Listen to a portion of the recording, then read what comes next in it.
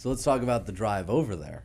Are there mantras or things you have going on mentally to prepare no matter how long I've been doing this, I still struggle. You will always find actors in their cars after an audition going, "Oh, I should have done it this way," or "I should have done it that way," even if they did a great job or even get the role.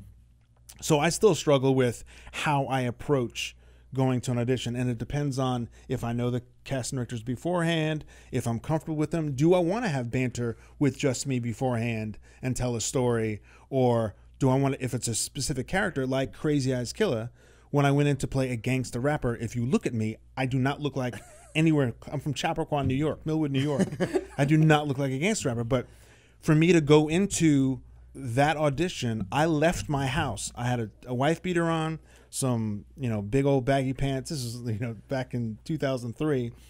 I had two fangs, like silver fangs, and I had a tattoo on my arm. I don't have any tattoos, but I put a big wolf, and I call myself the Wolf Man, right? Yeah, because that would be a rapper, the Wolf Man. And I didn't. I have blue eyes, so I put brown contacts in because it totally changes my look. And I was scruffy, and so I left with a bandana and a hat to the side, and I left my house like that, just to see what it felt like to be in that character.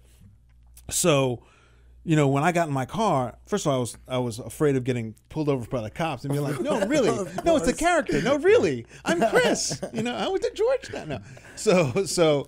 But I left, and I purposely went into the wrong office as the Wolfman, whatever. And I said, "Yeah, I'm looking for Curb Your Enthusiasm," and to see the visceral effect that she had, and she was like, "Yeah, it's down there. It's the right." I'm like, "Yeah, thanks a lot." You know what I mean? Like, you have to go. I was like, "Oh, it's fucking working." It's working. Like, oh my God, it's gonna work. And so, in order for me to go into that audition, I had to be that character. Because Master P, Ghostface Killer, Mike Epps, like all these guys, Sticky Fingers, they all read for the role. Oh wow! But to you have to know the sensibilities as an actor. What makes Curb Your Enthusiasm funny, which is the push and pull. So when I left that audition and I went in, Larry thought I was a rapper because he's like, "No, Larry, he's an actor." But it's that.